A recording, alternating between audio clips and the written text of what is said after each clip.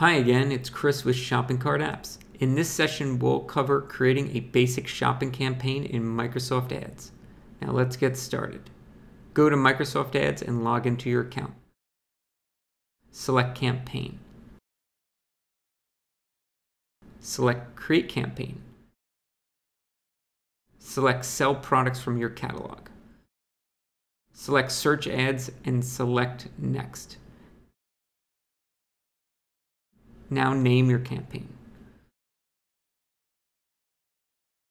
Set an initial budget that protects against overspending until you get a feel for cost and traffic during the first weeks of campaign activity. We suggest enhanced CPC as a bid strategy to start, but you can select any bid strategy that fits your goals. Note, not all bid strategies are available in all countries.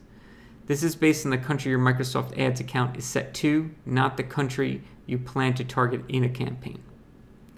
Next, select your store.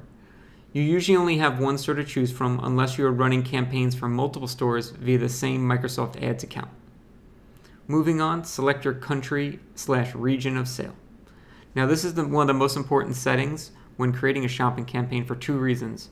First, if it does not match the country you selected when setting up your catalog, your products will not be available in the campaign. Secondly, once selected, it cannot be changed once you save the campaign. If you make a mistake, you need to pause the campaign and create a new campaign from scratch.